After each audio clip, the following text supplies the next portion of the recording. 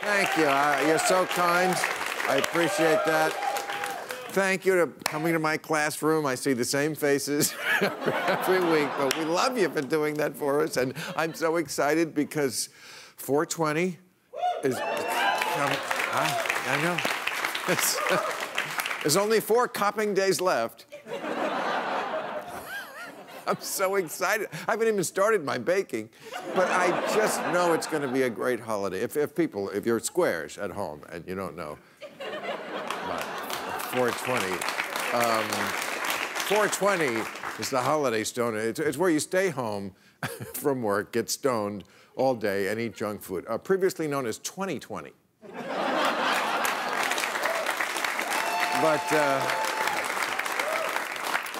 But hey, I'm going to start with some good news. We are finally getting out of Afghanistan. That is the big political news this week. Wow. Joe Biden. America is not anymore the world's policeman. If we were, we'd have shot them. I mean, wow, this... all the news is shootings, police, citizens, another horrible shooting today, 8 people in Indianapolis. We've had 45 mass shootings in the last month. And in a related story, our long-term study on the effectiveness of thoughts and prayers is in, no, doesn't work. No, we studied it. And then this latest atrocity that happened right in Minneapolis while the trial is going on. And it turns out the guy who was shot, pulled over because he had an air freshener hanging from his rearview mirror, which apparently is actually an illegal thing in 5 states. An air freshener hanging from your mirror, because apparently that's very dangerous.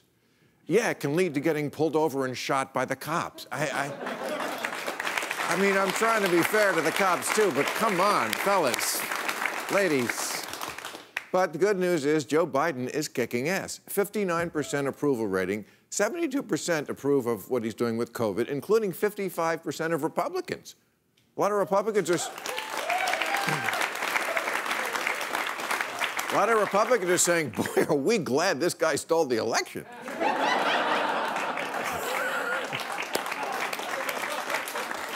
But, I mean, getting out of Afghanistan is a big fucking deal, to quote Joe himself.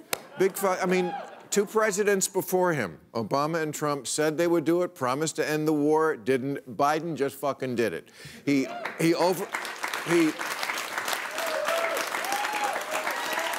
overruled the generals. He's president. I'm too old for this shit.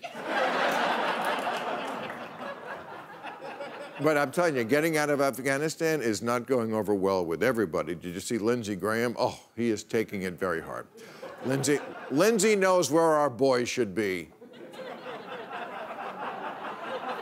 No, he is not happy about his getting out of Afghanistan. I saw him on the talk shows. He had that look on his face he gets. But he looks like he got to church and another lady was wearing the same hat. You know, I don't mean another.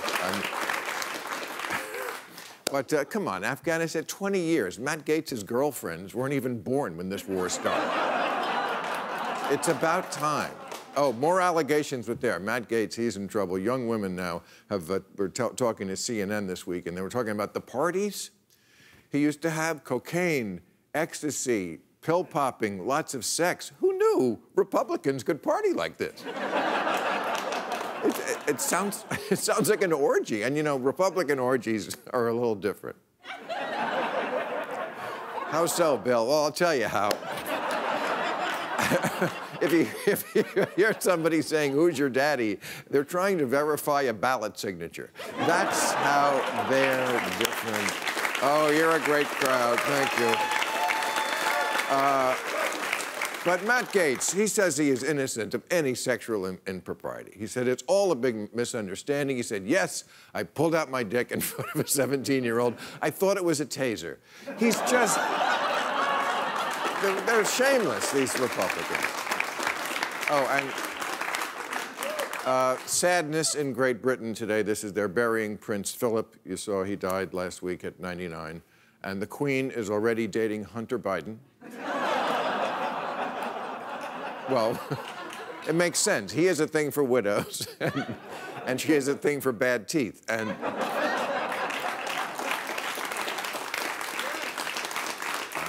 And they're both open to sex with relatives. Anyway,